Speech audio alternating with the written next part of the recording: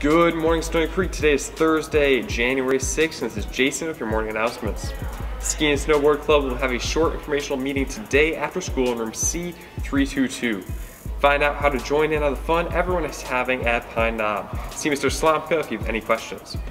Model UN will be having a quick informational meeting today after school in the Media Center. If you have any forms or payment for Mundum, please hold off from turning them in. Magic the Gathering Club will be meeting today in Mrs. Antrop's room C262 from 2:30 to 3:30. Come to play and even trade cards with other students. If you don't happen to have a deck or any cards, come on down and we can show you the basics and where you can get some cards if you're interested. Theater Club will have a brief meeting tomorrow after school in the auditorium. We hope to see you all there. Sight Club will be meeting on a different day than usual, this coming Monday, January 10th, after school in the Media Center. We'll have fun planning our very first bake sale where we'll raise funds to support the Oxford community.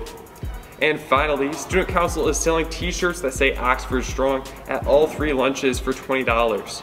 The money goes to support the Oxford community. In addition, the shirts will get you free admission into any Stony Creek, Adams, or Rochester sporting event against Oxford High School.